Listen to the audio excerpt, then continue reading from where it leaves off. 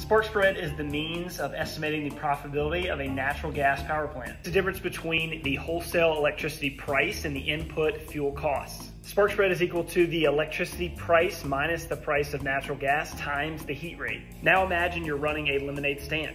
Your spark spread is like trying to figure out how much you're making from each lemonade glass that you sell after taking into account the cost of lemons and sugar. Here's how it works. First, figure out the cost of your lemons and sugar, which is equivalent to the cost of natural gas. Let's say lemons cost $2 and sugar costs $1 per cup of lemonade that you make. Next, figure out how much you're selling each glass of lemonade for, which is equivalent to the wholesale price of electricity.